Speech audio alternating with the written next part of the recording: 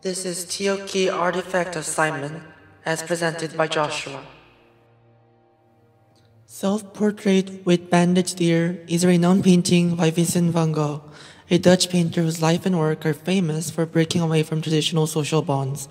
This renowned painting features Van Gogh himself after he cut off his right earlobe, following a violent argument with Paul Gauguin, a fellow painter whom he once idolized.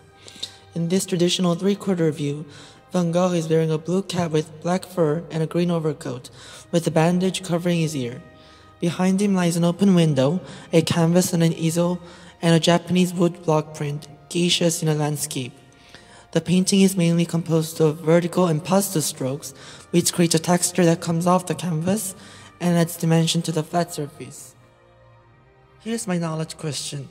What role do artists' emotion and personal knowledge play in creating and producing knowledge in the arts?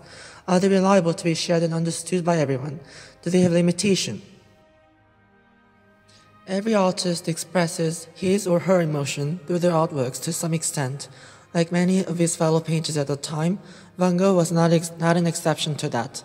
Nevertheless, the self-portrait is often acclaimed as one of the last paintings he drew before committing suicide.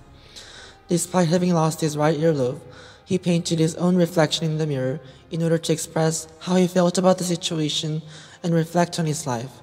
Thus, Van Gogh heavily incorporated his emotion and personal knowledge into his painting.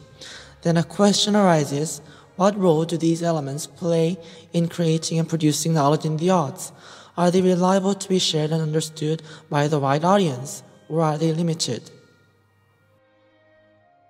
Artists express their emotion and reflect on themselves by creating artworks.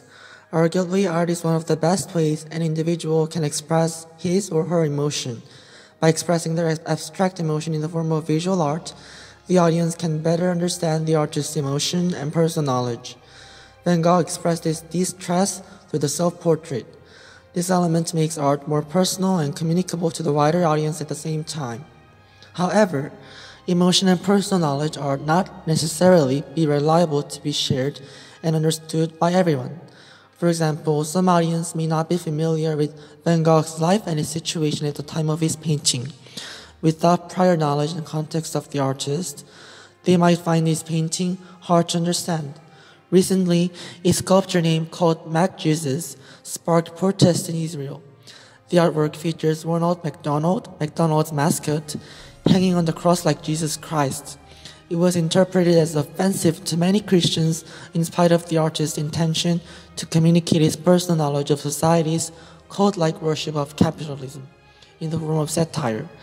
Likewise, an artist's personal knowledge alone may have limitation to reach the broader audience of people with different perspectives and points of view. This leads us to the final stage of the analysis. Why is this important? First of all, understanding the relationship between the arts and the ways of knowing allows the audience to more appreciate the artwork and the artist's intention. The same concept applies to how individuals look at other areas of knowledge, such as human sciences, history, ethics, and religious knowledge systems. By finding out where the writer's emotion and personal knowledge is incorporated and making a connection between the produced work and the individual, is vital to enlighten his or her understanding of different ideas and perspectives, thus making the arts a shared knowledge into his or her personal knowledge. Thank you for listening.